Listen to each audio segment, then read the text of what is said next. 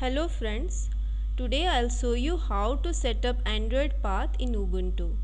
To do this, first you need to download the Android SDK from Android's official site, that is developer.android.com. I have downloaded the SDK already and kept under my home folder, so I'll not download it once again. Go to Android SDK folder. Here you can see different folders. We need to set path of two folders. One is platform tools, the other is tools. Before telling you how to set up the SDK path, I want to tell you why is it required to do this. To do this, open the terminal by clicking single click, or you can press Alt, Ctrl and T. So there are multiple commands of Android SDK which can be used once the path is set. Now we know that I have not set the path at all. I have just downloaded it. So let's take one command, adb, press enter key. Here you can see in the screen it is writing the program adb is currently not installed. This clearly telling that I have not installed it. I have just downloaded it and kept under the home folder. You can install it by typing, it's writing one command here. By typing this command I can install it. So now let's take one more command, that is Android. You can see it is writing Android command not found. So it is telling me that the path is not set. I have to set the path, then only I can use the tools of Android SDK. To do this, close the terminal. Okay. Come inside Android SDK folder. Already I have told you we need to set path of platform tools and tools. First we will see platform tools. Double click on it. Here you can see multiple files and folder. Here you can see adb, the command just I typed and it showed me that I have not installed it and I need to install it.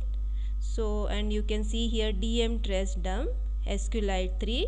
All these commands or tools can be used once the path is set. To do this, press Ctrl L.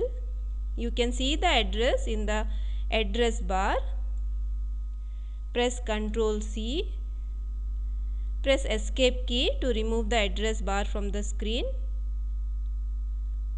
Minimize it, or without minimizing you can go to home folder. Here you can see different folders, right? So the path which I just copied, I have to paste in a file, that is .bashrc. So here we are not able to see the file. There are multiple hidden files are placed under this folder. So we have to make it unhidden, then only we can see it. So our .bashrc also is an hidden file. So to make it unhidden, press Ctrl H. Here you can see multiple folders. These all were hidden files. Now these are unhidden. We have to take .bashrc file. Double click on it. Scroll down completely. At the bottom of the screen you can see here F5, right? Now press enter key. So here I'll type one command where I'll paste my path of platform tool. Let's start it. Export space capital path equal to dollar, again capital path, colon. Inside single quote you can paste the path of platform tools, or you can use double quote also. So I'll paste it by pressing Ctrl V. So I have pasted the path of platform tools. I have already told you that we need to set path of platform tools and tools as well. To do this, we'll follow the same steps. Minimize it. Go to Android SDK folder, tools folder, Ctrl L. Press the address, escape key, then come to bashrc folder, file. This was in minimized state, so I have not opened it once again. Since I have typed one address already here, to type the next address I need to press one colon, then same thing, single quote, control B. Here also if you want you can use double quote. So here I have copied the address of platform tools and tools. Save it, control S, and close all the windows. Now the path of Android SDK is set.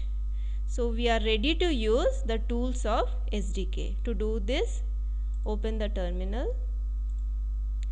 In the beginning of the tutorial, I typed adb command which did not work, means it showed me that I have not installed it. Now let's type the same command once again, adb, press enter key. Here we go. We can see all the commands of adb and the version of adb which we are using currently, that is 1.0.32.